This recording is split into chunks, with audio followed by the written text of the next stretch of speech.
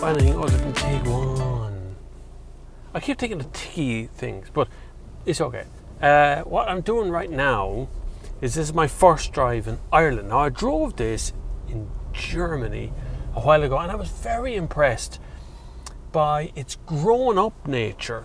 It's grown up a bit, you know, and I'm very impressed by that. I like when things grow up instead of getting more childish, because I thought the old Tiguan was good, but a little bit, well, it didn't quite know what it was.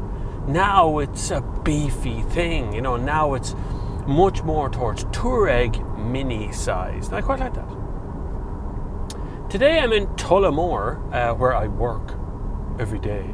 So I thought I'd come out and I'd make a film about this car around the Tullamore area. Actually around Access Business Park, where I actually do work. Zooming up the outside lane here, the old turn right, like, you know, in the awful sense of the word. Now, Tiguan, this one that I'm sitting here, has the electronic dashboard, and it's all electronic as well. There are some lights on the top which are mechanical, but the rest of the dashboard is actually electronic. That's a bit of a step up. It's good because, you know, there was a time where I would have been a little bit fearful of all electronic dashboard, because what happens when it goes wrong? And don't tell me for 1 second that things don't go wrong electronically. My God, half the internet crashes on irregular occasions. Okay, so, but we have to have a position whereby the electronic dashboard gives me the readouts I need to be able to see at all times. So speedo is there. The big screen in the center for the radio is top notch. I've had no trouble with it at all. It's really nice, really slidey, sort of iPad feel to the whole thing. Really good. It is a very familiar layout, and here, of course, if you've ever driven a Volkswagen in the past 3-4 years, you will be very familiar with this layout in all its sense. This one has active cruise control. This one also has active parking. I don't know what they really call that, but I call it active parking, which means that the car will actually reverse itself into spaces and stuff.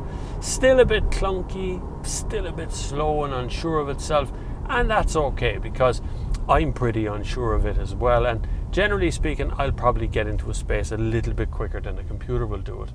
There's a bit of faffing around as it decides whether you're reversing or not, and a little bit of unsurety as the car, you know, gives you no information for a minute about going back. Should I go back fast or slow, or, you know. Anyway, I still like it. It's a lovely thing. It'll be, of course, become standard in the very near future. You know, it's not going away anytime soon. Soon enough, if you're to believe Volvo and all those other kind of car brands, but particularly Volvo, basically Volvo don't want you to drive a car anymore. Your hands on the steering wheel, your feet on the pedals are just, no, it ain't happening.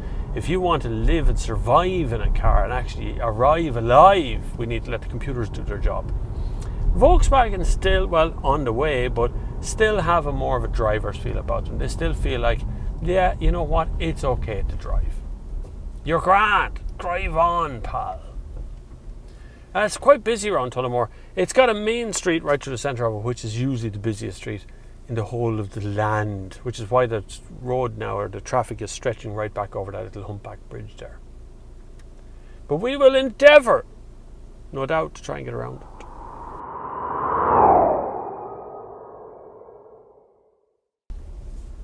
I'll get over this bridge in a second. Maybe we won't. Thought that was going to end in tragedy there.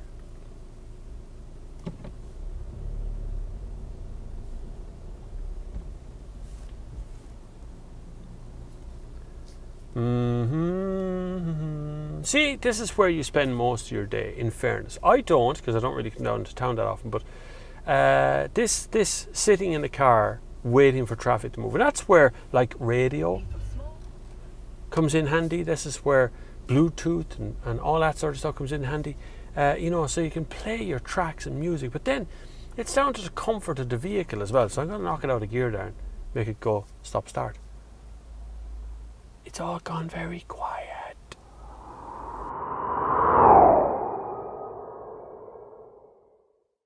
And so I've changed my mind. I'm going to go this way. I don't know what exactly is happening over there, but I don't really have to go down there at this moment, so I'm not going to bother.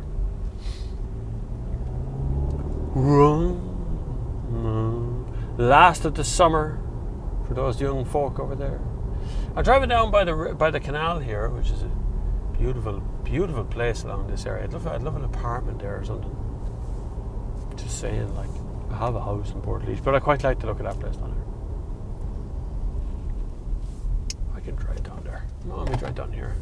Show you a bit more of the place. I don't know what's down here, but we're going to drive down here anyway. But you see, this is kind of what Tiguan is for, a sort of exploration. You can have this in a 4x4, you can have this in more of an off-roady feel. And if you watch the other video, which should be going bloop across the top of the screen up there, you'll see me actually drive it off-road in Germany. And that's the same car, exactly the same thing. I'm sitting on the other side of the car, but it's the same thing. I quite like Tiguan. Not because it's brilliant or because it's fabulous, just because it's an honest car. It's got a big back seat, it's got a big boot, it's got plenty of little storage holes and cubby holes. I like Volkswagen's nature to put carpet on the inside of the storage bins here on both sides and in the back doors. It may seem like a very small thing, but when you put something like, for instance, a phone into the storage bin, it doesn't rattle about. I don't hear it scraping on the plastic. It's just sitting there. Perfect. Well done, Volkswagen. Getting rough here. Just stones now. There's a bridge ahead. And I don't even know if this road runs out. I presume it does eventually, or maybe it doesn't. Maybe it goes all the way to Dublin. Here's the canal after all.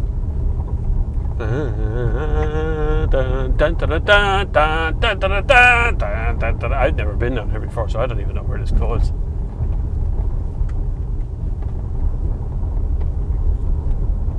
Cool story, bro.